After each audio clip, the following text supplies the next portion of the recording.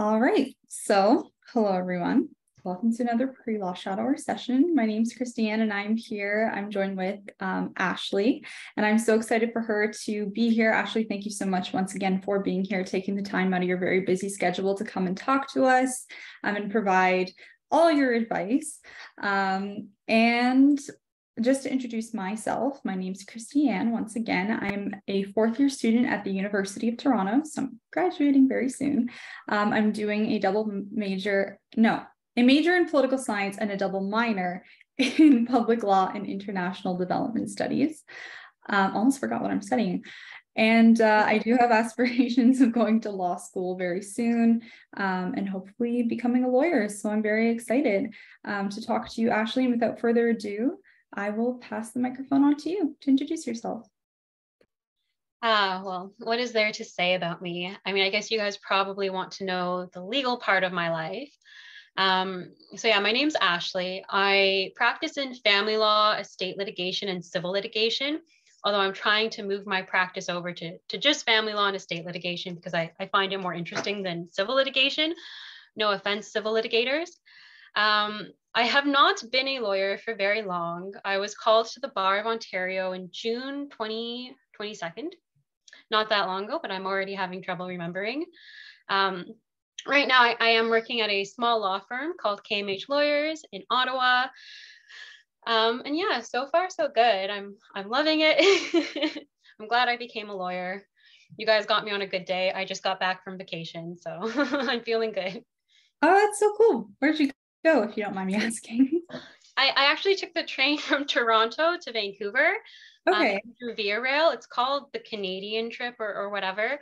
I've heard of it. I like trains and they were offering it 50% off. So I also like good deals. Can't go wrong. As we all. No, it's very nice. Not that this is supposed to be an advertisement, but I do recommend the Canadian.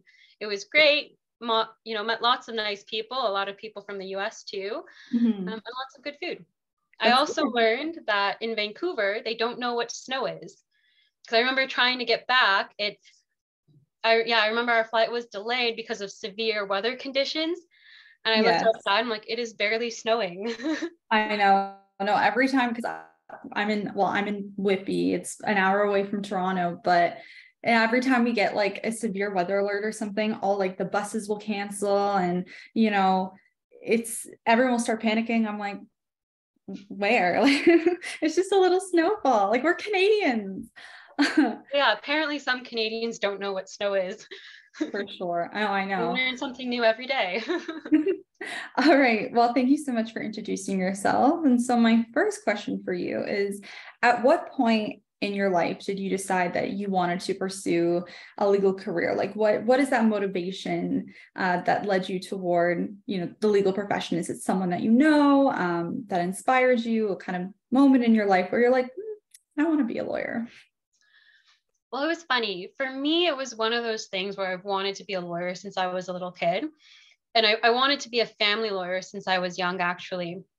Because unfortunately, I've had experience in the family law system from a young age with my own family. And I don't know, I do think families are foundational to society, foundational to people.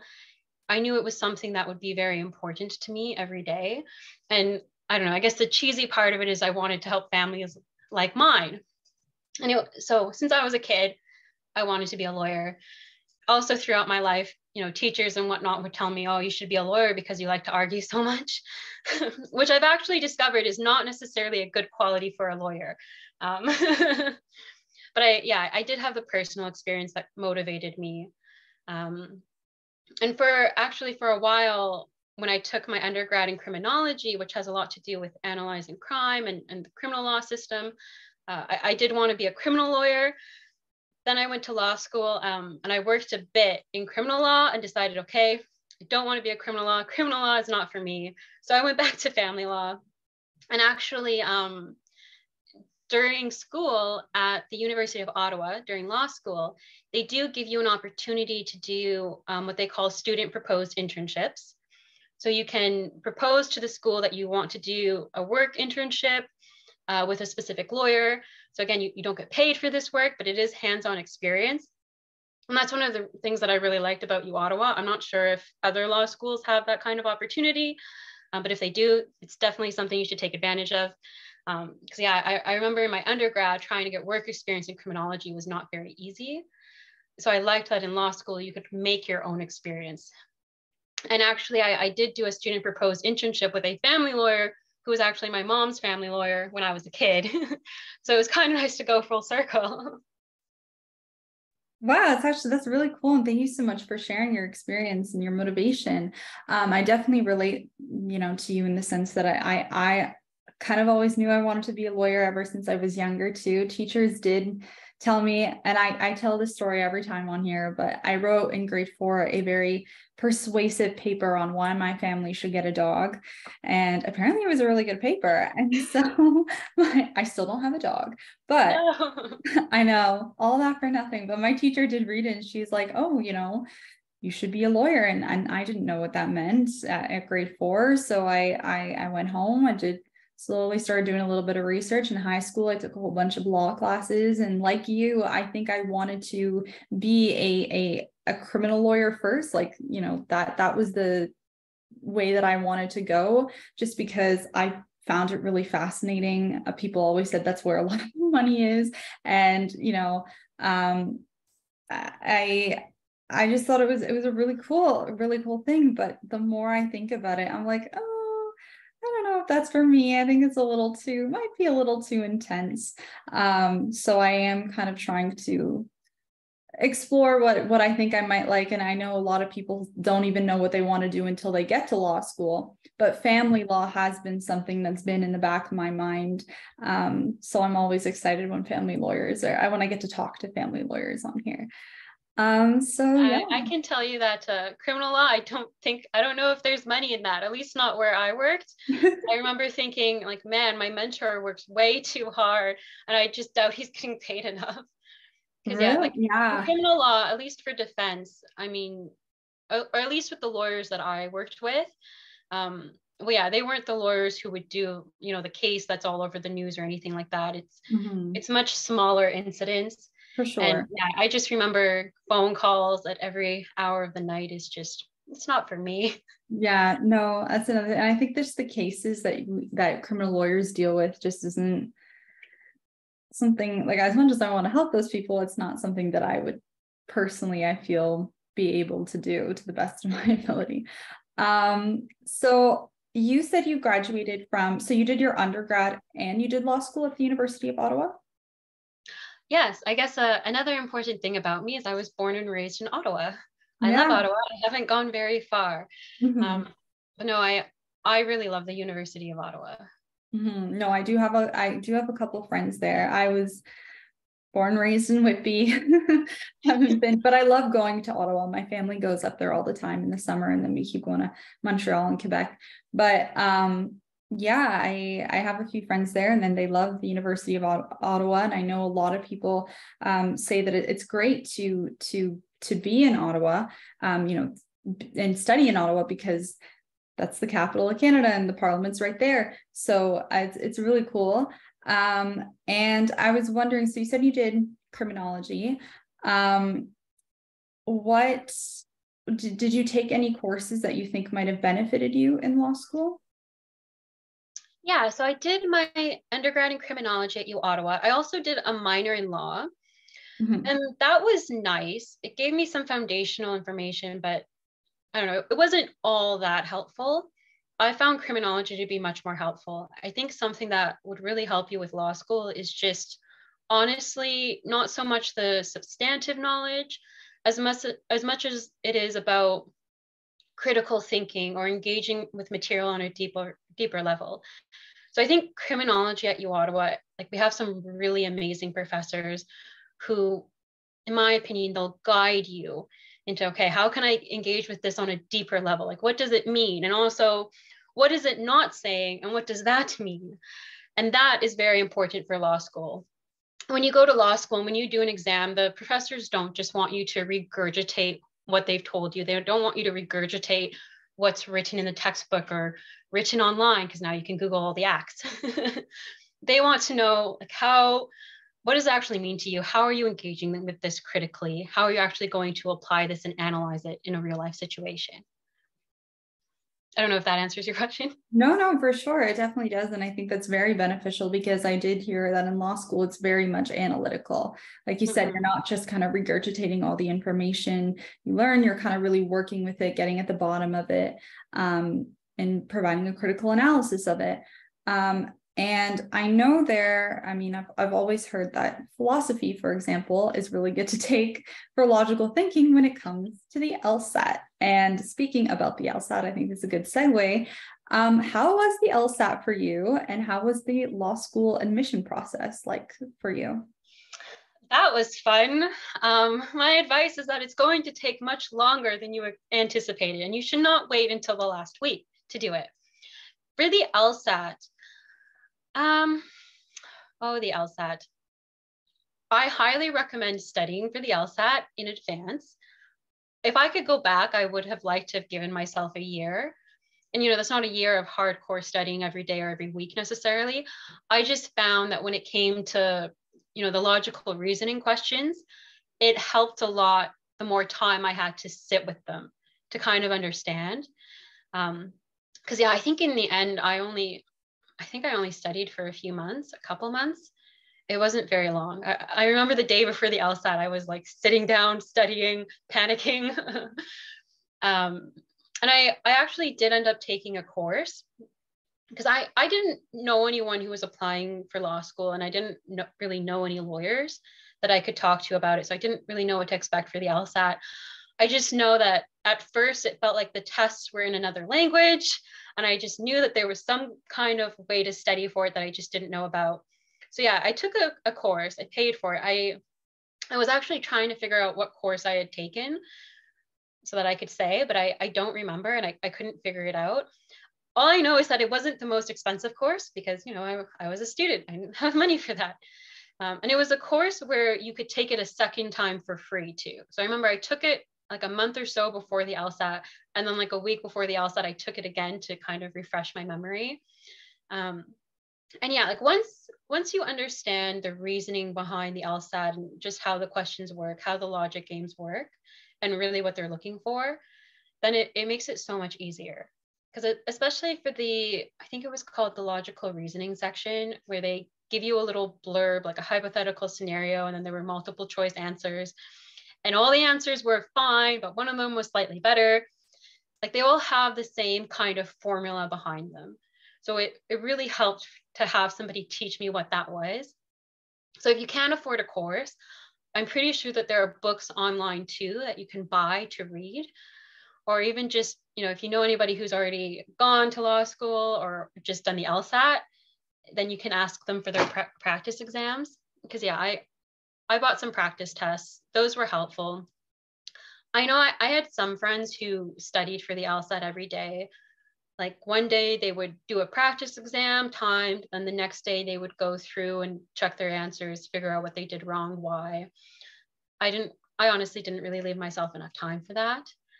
But yeah, definitely do a few practice tests. I think I started off with just doing the tests. I didn't time myself.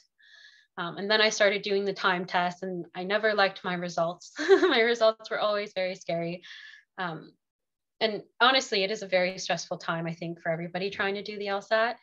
And yeah, I remember if you're signing up for the LSAT too, the location, sign up in advance, like as soon as they open. I guess like some locations are busier than others, like probably Toronto and Ottawa.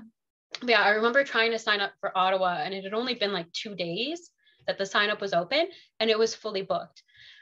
And I didn't want to take it any later, because I also heard that when they're doing the law school admission process, they do it in waves.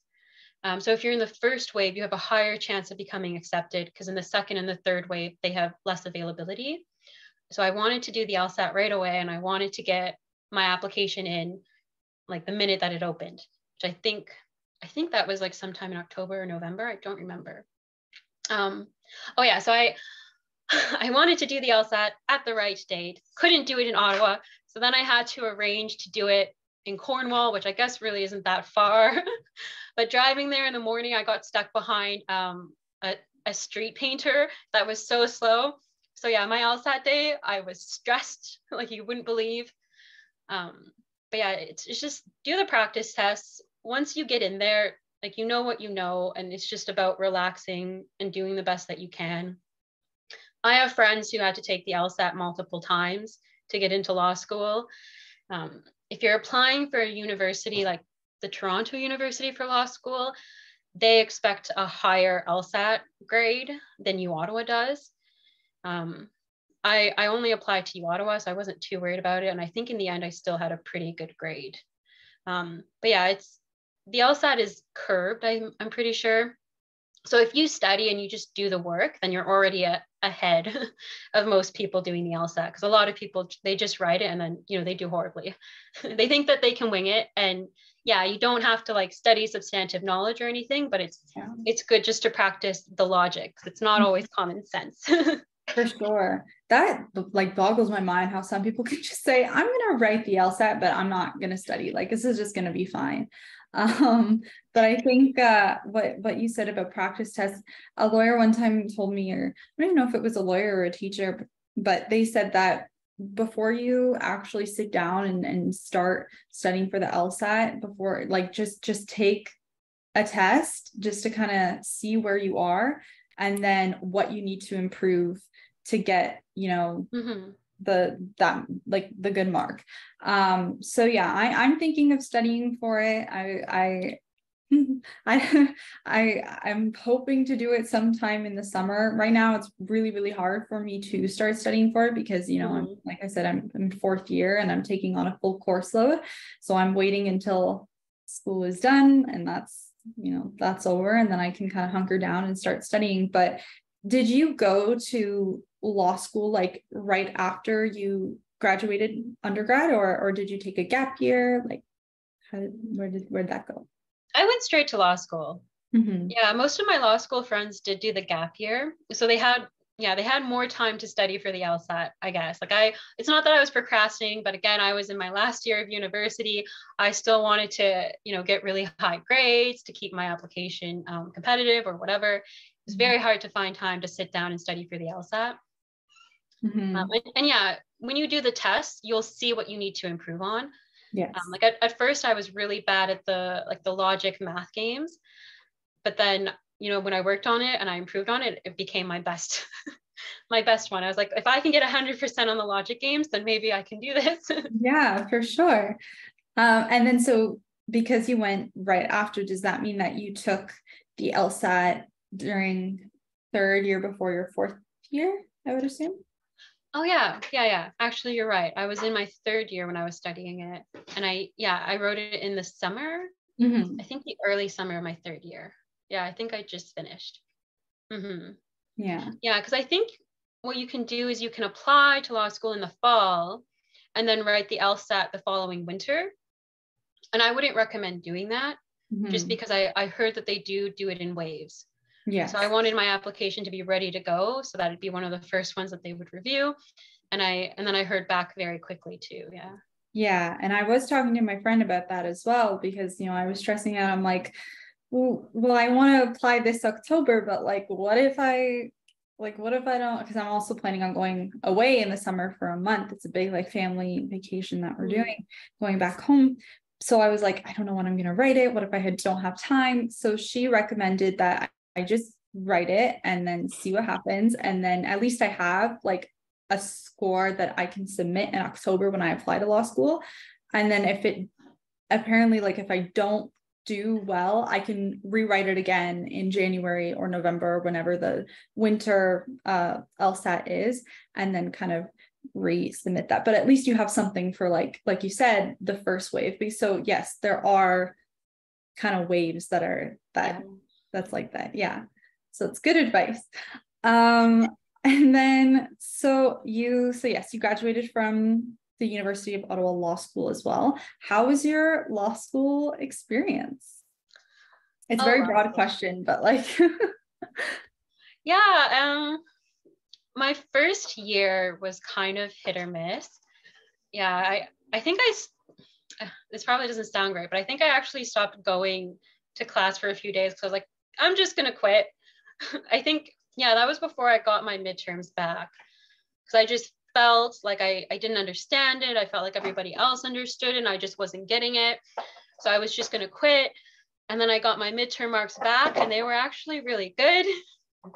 So I think, or maybe I just was a victim of imposter syndrome, but I think there is a lot of imposter syndrome going around at law school. And I don't know, there are a lot of people who, if you believe them, it's just like, oh, everyone's getting straight A's. Everyone's having a great time. You're the only one who doesn't get this, but you're not alone. And I have a lot of friends who went through law school with C's and D's, and now they're lawyers and everything's fine and they're amazing lawyers. And I recommend people to them all the time. And I did hear one professor say that the students who get D's and C's, they go on to be trial lawyers, blah, blah, blah. The students who get B's, they become academics. The students who get A's, they become judges. All that is to say that your grades don't really matter once you get into law school. And like I had friends who were super, super smart. They got straight A's through their undergrad. Then they got to law school and they were just a straight C student. It really is measuring a certain kind of intelligence or thing on an exam. But it's really about what you make of it. It's not about your grades. You're not defined by your grades. You can go through law school, make the most of the experience, absorb everything you possibly can in every class. And yeah, everything will be fine. Make good friends, good quality friends. They're the ones that you can lean on when you think, oh, I should just drop out of school. I'm clearly not good enough.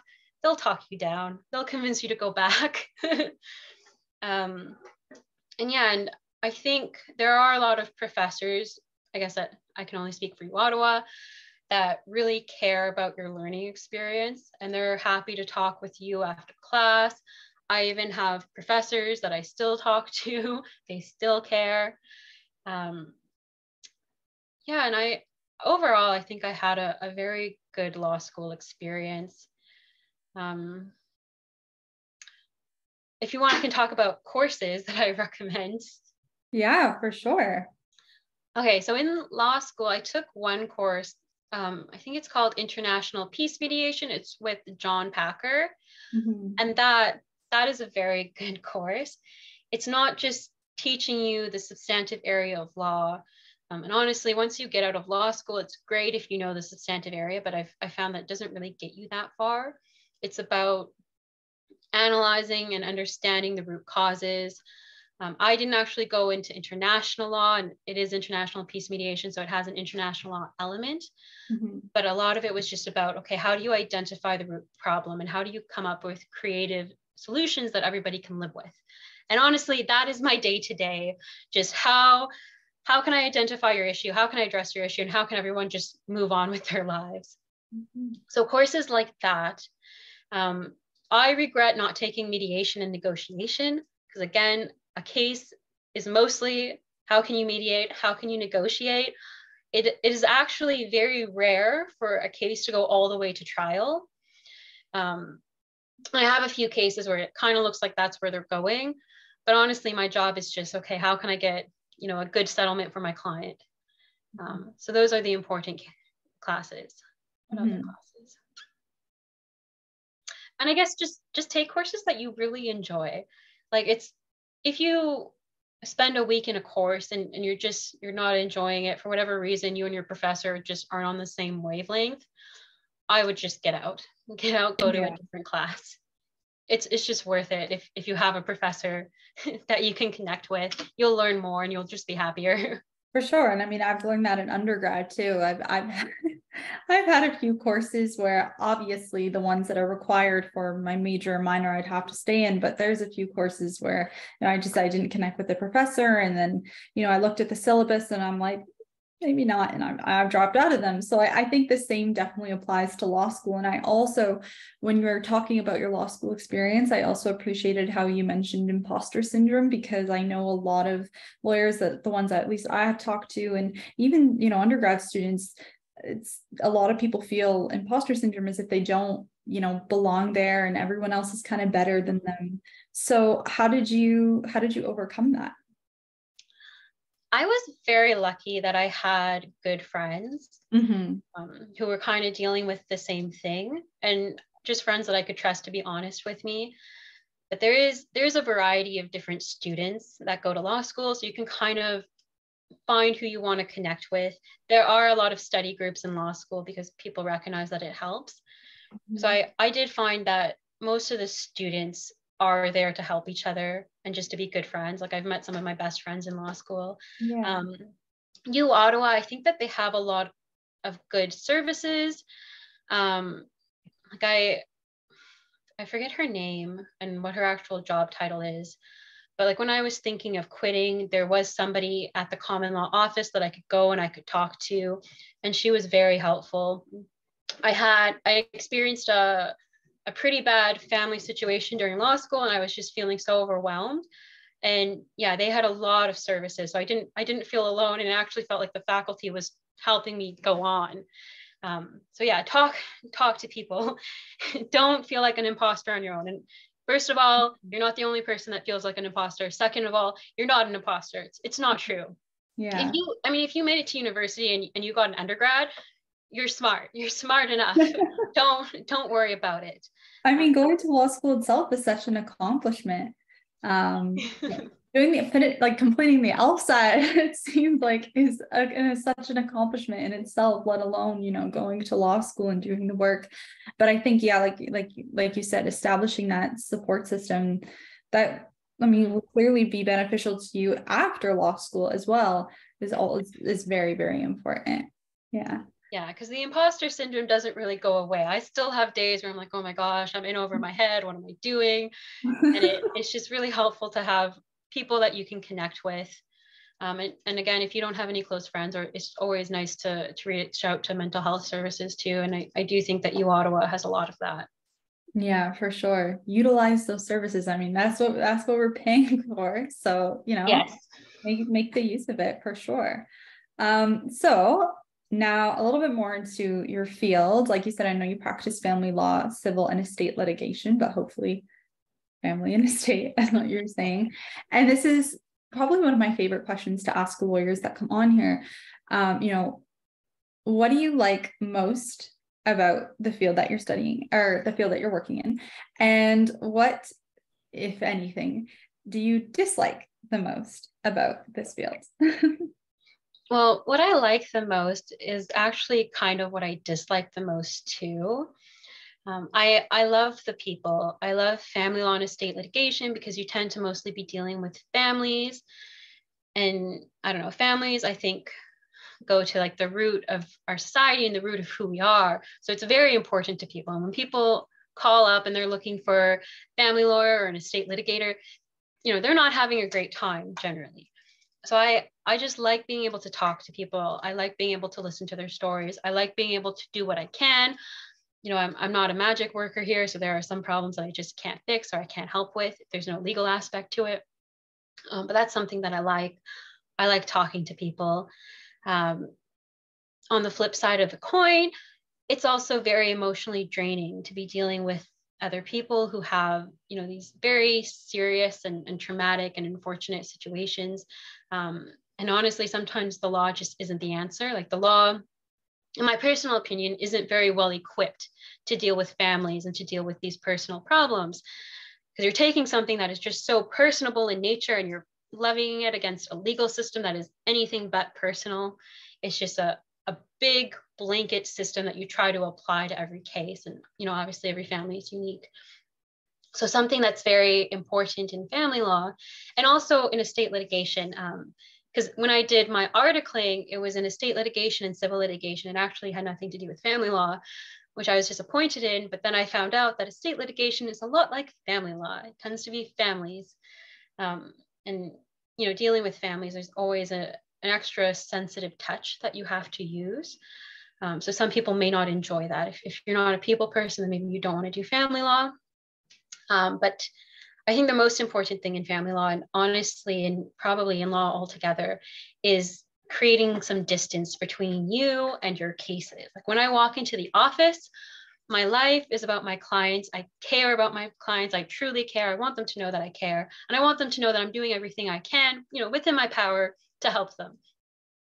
When I leave the office, and I'm not very good at this, but I imagine that one day I will be able to come home, walk through the door, and okay, my life is all about my family. I don't even know who my clients are. I don't care what's happening in their life because this is my life now. It's very, very hard to do that. And I think that's where a lot of lawyers experience burnout. Like, I just went on vacation. I really, really needed it because I'm dealing with some tough cases emotionally.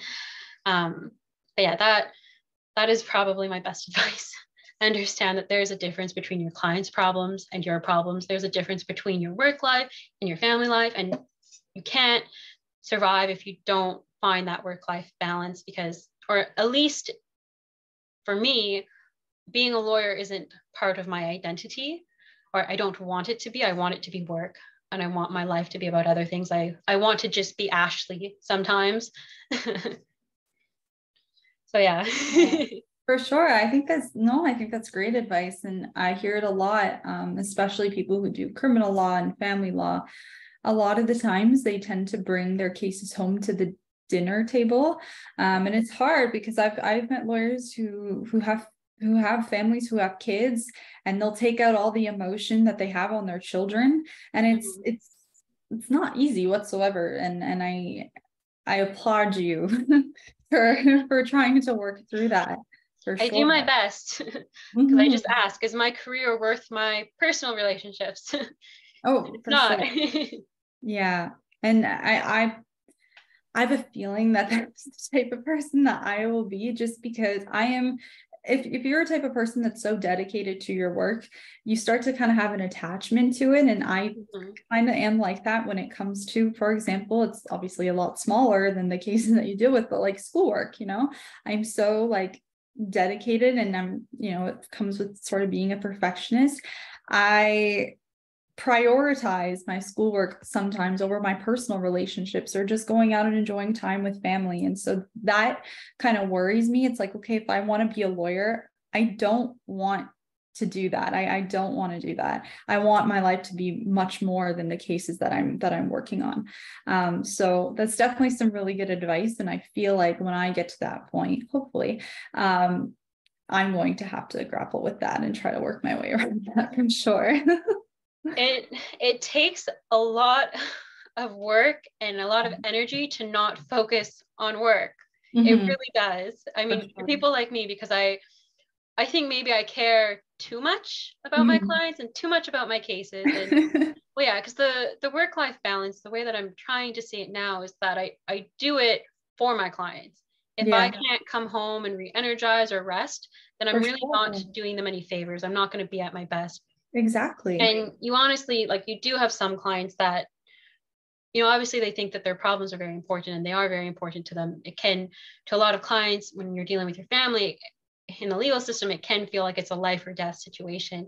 And I totally get that. But some clients really do want to take all your time and energy. Like, some clients will call you after hours. Some clients will try to set up meetings with me on the weekend. Some clients will get very upset that I'm taking a few days off and I'm not going to respond to their emails during that time. And I just, like, you have to set boundaries with clients. It's very important. So I tell clients when they're hiring me, like, after 5 p.m., I don't check my emails. Sometimes I do, but I tell them that I'm not going to. And I tell them I'm not going to meet with you on the weekend. I'm sorry, I can't. But like, I do have other cases and I do have other things to do with my time. For sure. I find, like, if there are some clients that I find very emotionally draining, then I'll schedule my phone calls with them to be towards the end of the day, just so it doesn't zap my energy at the beginning. And you can do things like that to set boundaries. Sometimes you do have to fire a client if they're really becoming too much for your mental health, or you really find that you can't work with them. Like, I have had clients like scream at me over the phone, and I tell them, like, okay, that's not acceptable. Unfortunately, I can't accept that, and I can't work with that.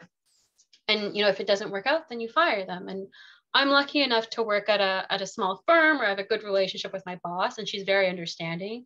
Because I know with bigger firms, they'll give you a client and you're not allowed to get rid of the client. So I like being able to fire a client when need be.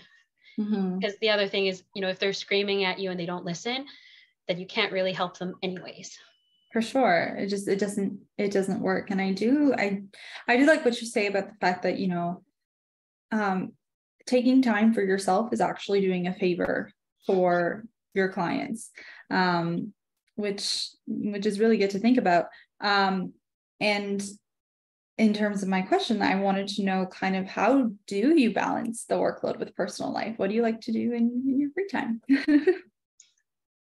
Oh, free time. So yeah, I'm trying very hard. I used to, I mean, especially during articling, I used to work really long hours and late hours because I wanted to show my boss like, oh, I'm committed, I can work hard. And then I just burned out. How many months into articling was that? And I just burned out and I told my boss I need a break. I can't actually do this anymore. So and then as a lawyer, I'm like, oh, there's even more work than being an articling student. Great. Not to scare articling students out there. You do become a lot faster at the work, and it becomes easier when you identify a problem. You're like, oh, I've seen this before. Anyways, I'm getting a little off topic. And maybe that's because I don't really have an answer. I find it very difficult to balance work and life. I'm trying to work shorter hours. I'm trying to go home and do the thing where I walk in and I don't know who my clients are and I'm only Ashley, and Ashley's not a lawyer. Ashley doesn't know anything about the law, so she needs to ignore the law. I find that if you can, scheduling dates with my friends after work hours will make me more committed to, okay, I need to work and I need to leave at this time so I can go do something for myself. Exercising is so important.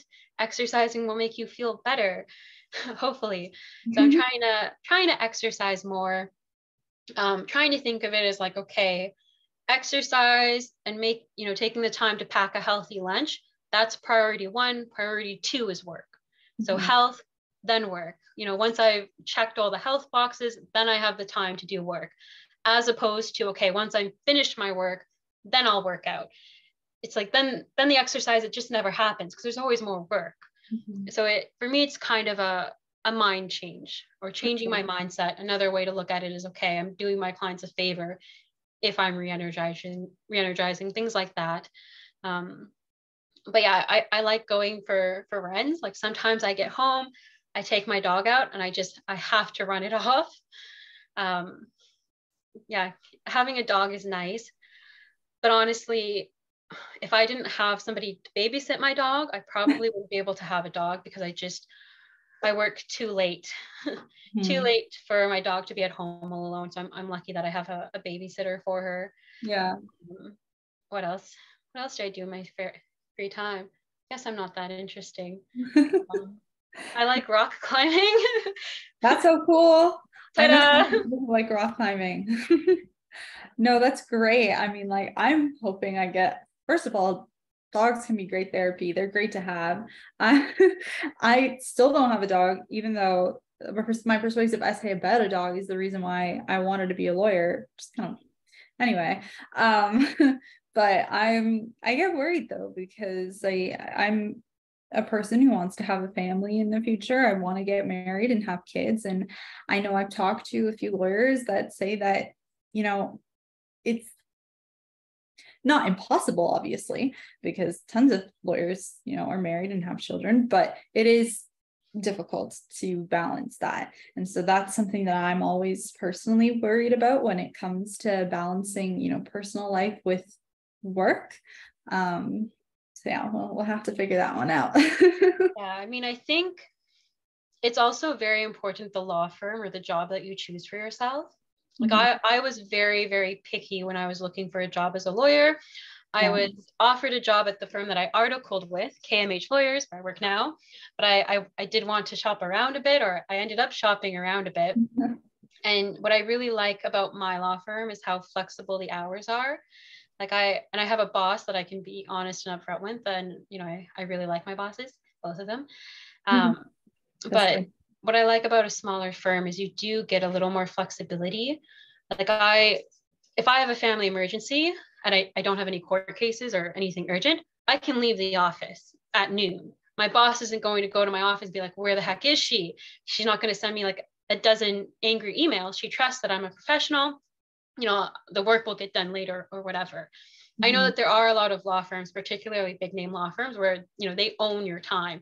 You're not allowed to leave before 6 p.m. It doesn't matter how early you got in.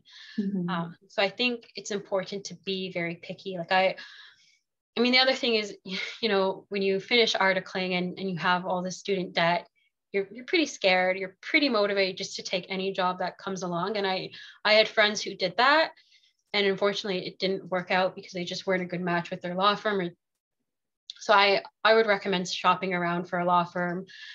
I think like when you're in a job interview in law, it's kind of scary to ask the interviewer, okay, well, like, what's your work-life balance like? You know? Yeah. But in a lot of ways, you're interviewing the firm and you're picking the firm. Mm-hmm. So I had interviews with firms where I was like, okay, it's not the work-life balance for me. And then my firm, which is, smaller, a lot nicer. My boss trusts me to be a professional. If I just want to work from home one day, I can. Mm-hmm. And I don't have to worry about angry emails and phone calls and my boss questioning how committed I am to the work. Yeah, no, I think it's super important to find a firm that works for you and your life and your needs, which is good that's what you did.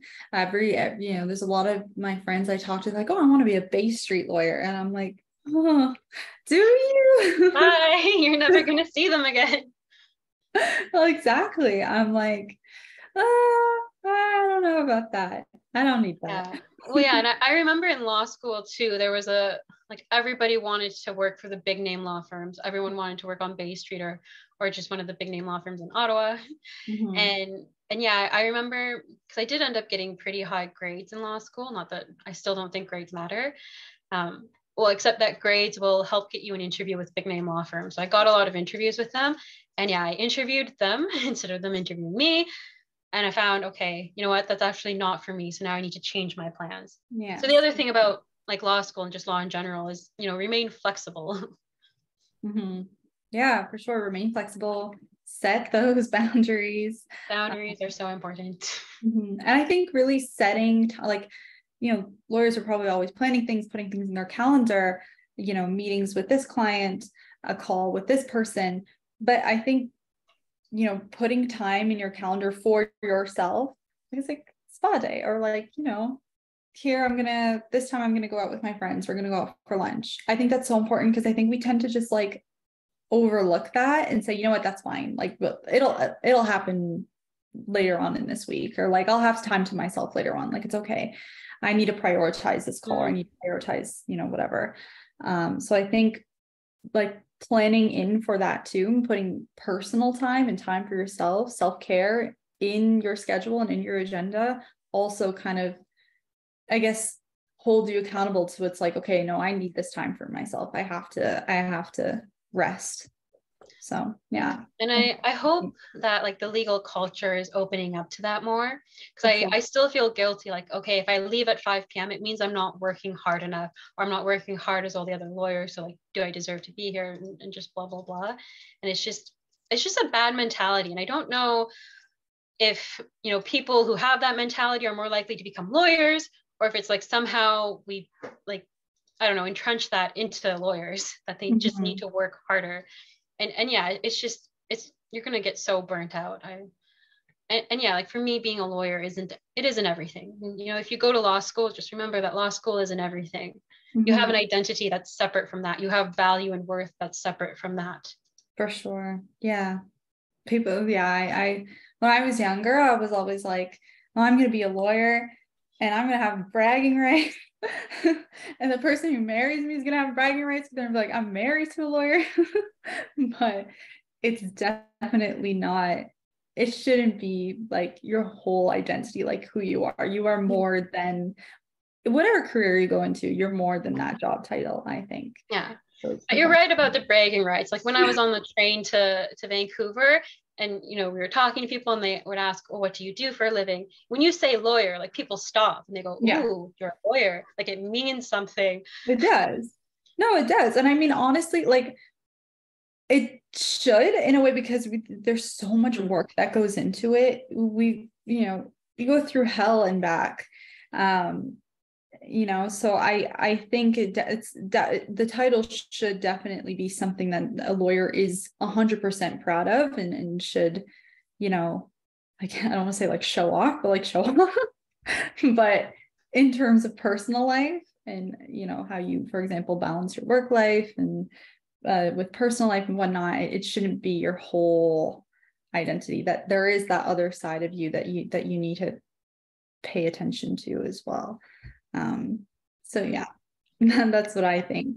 And then if you can go back in time, so as we're kind of like nearing the end of our a little interview, but if you can go back in time before you even went to law school and you were able to talk to your younger self, that's that aspiring lawyer, what advice would you give that person?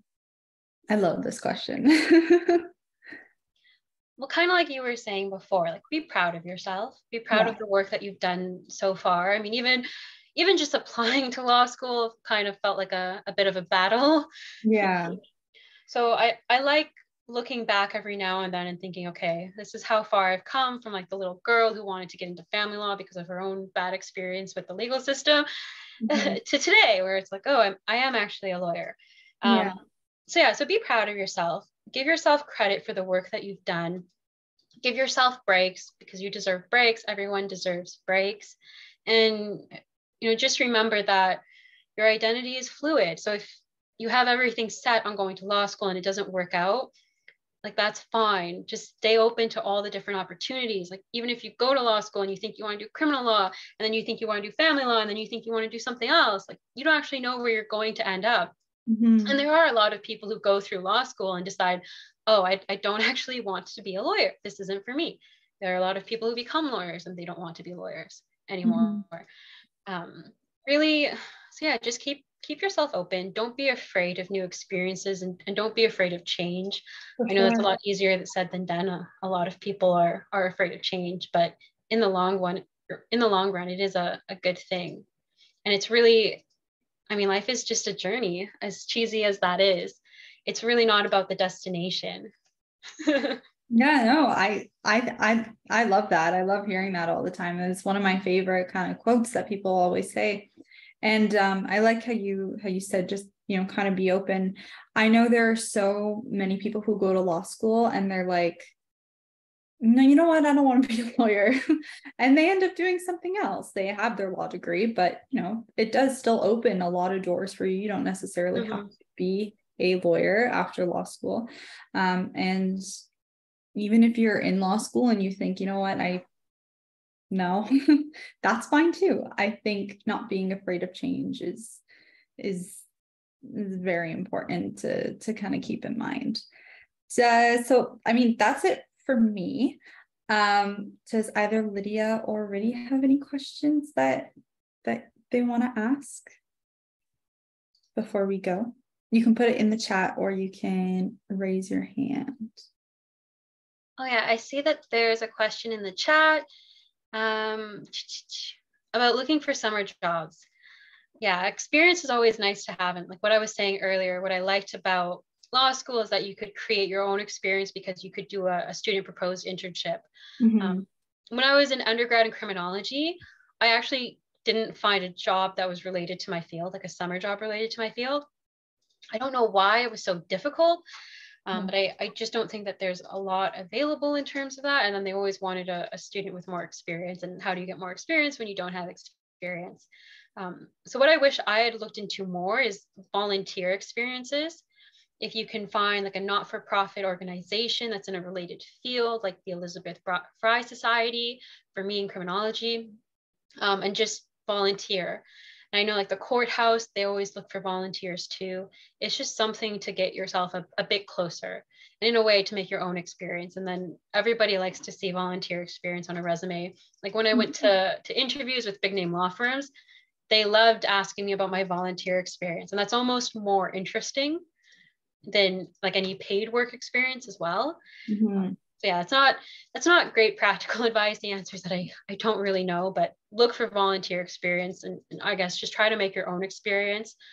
You can reach out to places like the Elizabeth Fry Society and ask them if they're looking for anything.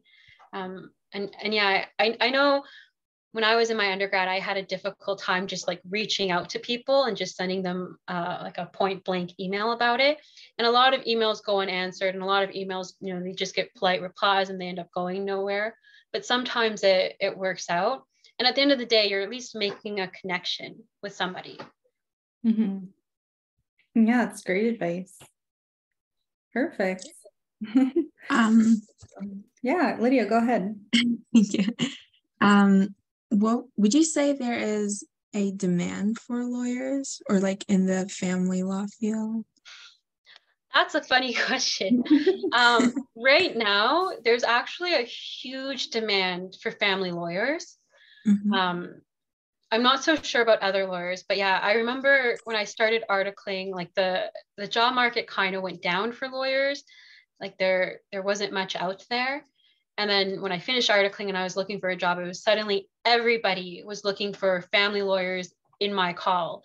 Like apparently there aren't that many new family lawyers right now. And I really don't know why, because you'll find that family law is actually very, very popular in law school. Like they have their own little group that I actually never joined because I wasn't so sure about family law at the time anymore. But yeah, right now, if you're a family lawyer, you can get a job easily. And I think they're still looking for new calls. But yeah, it was kind of funny because there were so many law firms. Like I actually had law firms reaching out to me to try and catch me as a family lawyer. And yeah, I had this one experience. So not all lawyers are pleasant. I had applied for a job there and I did, I think, 3 interviews at their insistence. And they sent me a job offer and an email. I asked them a few questions about it. I thought it over and I decided that I liked the people at the firm I was at more because I mean, you really want to, or some of my advice and some advice that I've heard is that it's worth taking a pay cut if you like the people that you work with. But anyways, ultimately, I sent them a polite, friendly email saying like, no, I can't accept your job. I've given it a lot of thought, blah, blah, blah. It was so great to meet you. Hope we can stay in touch in the future, so on and so on. And he actually wrote me a very, very nasty email where he said that I will find the road to becoming a lawyer is especially bumpy in my case. And he's going to tell everyone not to trust me. And he said that he's a bencher of the Law Society of Ontario and blah, blah, blah. He basically threatened me. And then a week later, he wrote a letter to my current boss telling her that I'm everything that is wrong with young lawyers in Ontario, and that I had an employment contract with him, that him and his staff spent a lot of time and money on me. And I breached the contract and he's going to sue them if he figures out they had anything to do with it. Like, it was awful. Oh yeah, so I guess he must have been very upset not to get a family lawyer. So it's a pretty good job market for family lawyers right now. Okay, thank you. Do you think This might sound silly, but what is articling? Oh, I'm sorry. So law school is 3 years. And then after law school, you have to article. So you're basically a law student, but you're a law student for a lawyer. So you work at the firm. I think now they have to pay you. They didn't used to have to pay you. So I actually had friends who had to do it for free. And yeah, so you have to do that for like 8 to 10 months in Ontario. Like different provinces have different requirements. I think in Quebec, you only have to article for 6 months. But yeah, for me, it was 10 months. And I was basically a mini lawyer. Like a lot of it will depend again on the firm that you go to. I did a small firm, so I got to do everything. Like I had my own cases. So I was there from the client intake process to like the actual settlement of the case. I have some friends who didn't have great articling experiences, like either their mentor overworked them or they were kind of put into a corner and they just did research for 10 months, which sucks. And you don't actually learn that much just doing research. So yeah, so that's something to worry about during and after law school. My advice for that is to be picky. There's a lot of fear in like, okay, am I going to get an articling position? Because there are actually like there's a higher demand for articling positions than there are positions. So some people don't get them. So yeah, so there's an idea that like, okay, if you get offered a position, an articling position, you have to take it. I was more picky and I found a law firm that I really liked. And I had an amazing articling principal. So like when I was, feeling drained, I was able to talk to her and say, okay, I need you to help, I don't know, reduce my workload or give me some time off, like work with me here so I can recover. And that's very important to have. So just remember, like when you're doing job interviews, you're also interviewing the potential employer. You want to know, okay, is this somebody that I can work with? Is this somebody who's going to be fair and reasonable to me? But yeah, so it's just 8 to 10 months of working underneath a lawyer. And hopefully you have a lawyer who will let you take your own cases under supervision. Okay, thank you. But it's something you have to do before they'll give you your law license. Yeah, for sure. All right. Well, I think that's it for today, Ashley. Once again, thank you so much for being here and talking about your career, giving such insightful advice, talking about your journey into the legal field. Like I said, it was all very insightful, and Pre-Law Shadowers is very grateful that you can give up some of your time to be here with us. Thank you, Rudy and Lydia, for coming to watch the session. Yeah, I had a great time. Thank you so much, Ashley. I really appreciate it. I'm also going to put my email address in the chat. Okay. So if anyone has any other questions, or you just want to like talk to me about law school or how you're feeling, you can feel free to send me an email. Thank you. Thank you so much. I appreciate it. Well, good luck with everything. What day is today? It's Tuesday. Have a great rest of your day. I was going to say have a great weekend. Not there yet. I wish. I know. I was like, wait a second. But good luck with everything. And thank you so much again, Ashley, for being here. It's been a pleasure. Thanks so much. Bye. Bye. Take care.